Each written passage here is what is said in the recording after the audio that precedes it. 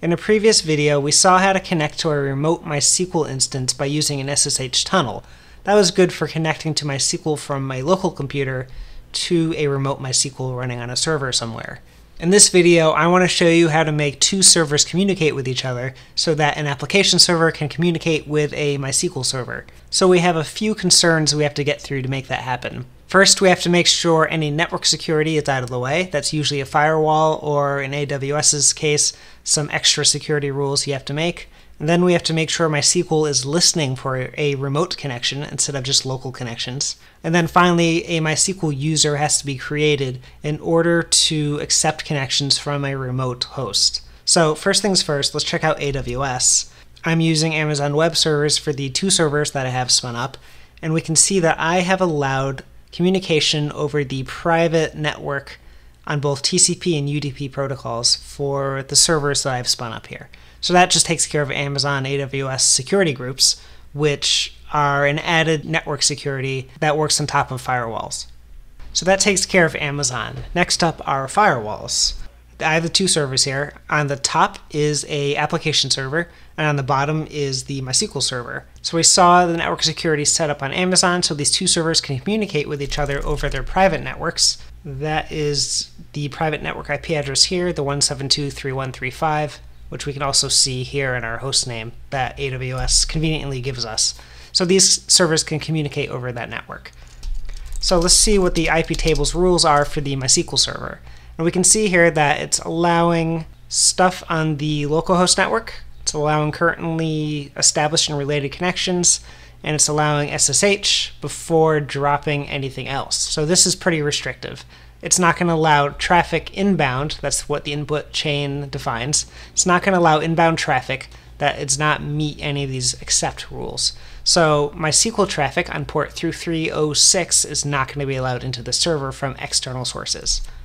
So if I do this, let's see, it's 172.3.1.3.5.183. I'll connect just as user root. Of course, I need to spell that right. All right, so this is just going to hang because the firewall rule drop silently drops the traffic. So the server trying to connect knows that it's not getting a response and doesn't know why. All right, so let's allow traffic in. So next we need to set up a rule to allow inbound traffic from this server. So I'm going to allow traffic only specifically from this IP address so that we are secure and that other servers will not be able to connect to the MySQL port remotely. So I'll do sudo IP tables. I want to insert into the input chain. I'm not going to use A to append, I'm going to use I to insert. Go to the input chain, so we'll add a rule in here. And let's see, we have 1, 2, 3, 4. I'm going to add to the fourth position. And I'm going to say on the protocol TCP, if the destination port is MySQL's 3306. And then I'm going to say if the source is this server's IP address on that, specifically on that localhost network, 172.3.1.4.1.2.4.8. So I only want to allow inbound connections from this server, and even if it's from this server, I want it specifically to be happening on this private network that we have set up between them. Now I'm going to say accept. Oops, I need to do J to jump to the accept target. And I think that should be good. Now we can list this out again. Great, so we allow SSH, we allow this other stuff like the localhost network traffic, we drop everything if it doesn't meet those, but now here we are allowing traffic from this host, which is just the server I set up there. So now if we try to log in, let's see what happens. Perfect. Now this was able to communicate to the server, and the server responded immediately saying you're not allowed to connect. Now the reason for that is that MySQL is not listening on this private network.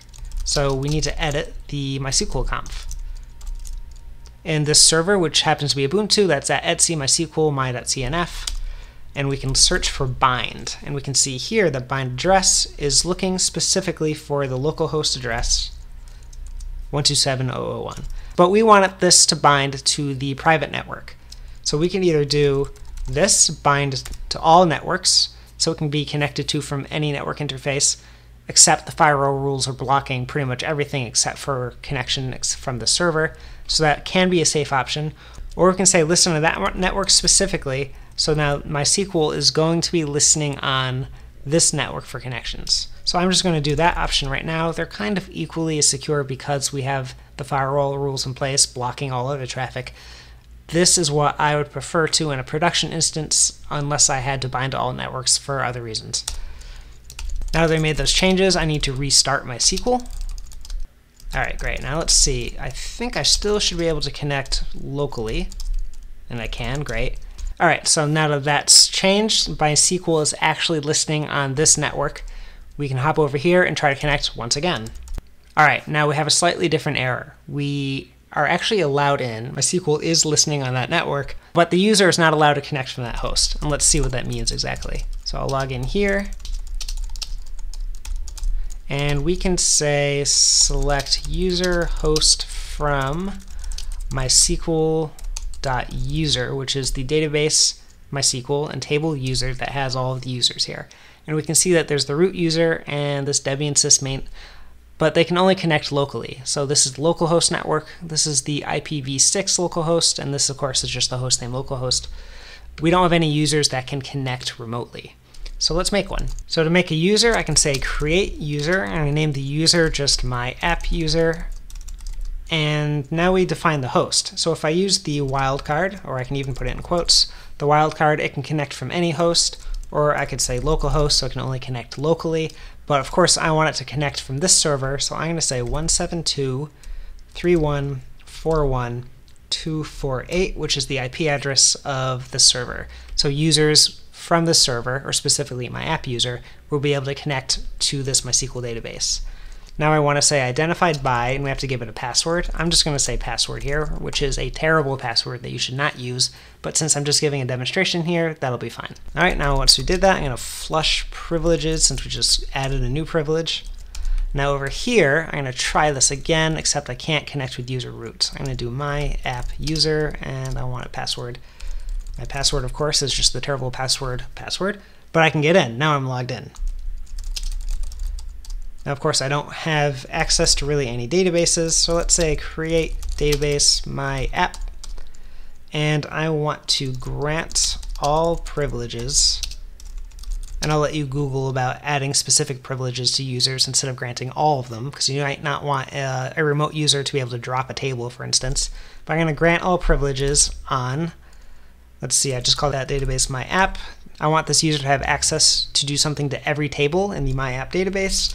And I'm going to grant that to user my app user, and specifically the user that's at 172.3.1.41.248. All right, great. Now here, I think I have to log back out to do that, to see that. Nope, great. I instantly have access to my database, and I can create a table or drop this database or whatever because I granted all permissions to this user, my app user, to this database, my app. Now, since this is an application server, technically we would have an application, and that application would connect to this remote MySQL server, but I'm not going to show any code here. I'm just going to show you that this MySQL client on the application server up here in the top can connect to this MySQL server down here, which is on a remote server only through this private network because we have firewall rules in place, because MySQL is only listening on that network, and because the MySQL user specifically says it can be connected to through my app user from that IP address.